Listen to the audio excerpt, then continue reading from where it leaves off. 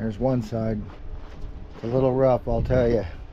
A little more welding and sanding and cutting, but it's about done. So my box ended up being 12 3/16 at the widest point by 7 inches tall. This is a 22.5-inch diameter barrel, 11.25-inch radius. I did the math. I need to cut it at 12 7/8 of an inch on the radius.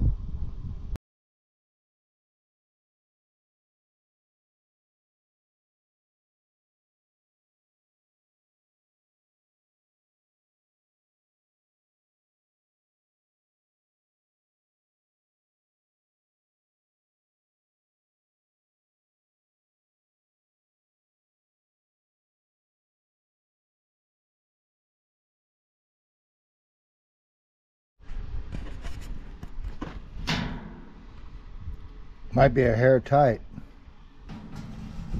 A bit of a gap up top. I'm going to put a flange on it.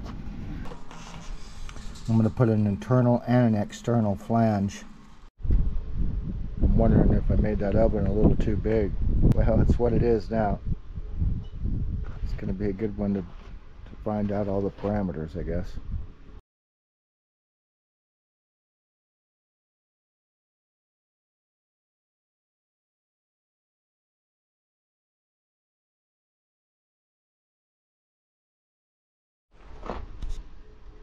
Got a few more holes to fill in. Next I got to make another receiver flange like this one, but it won't have to be welded. It'll just be something to bolt this one out of one too. Seal it up basically.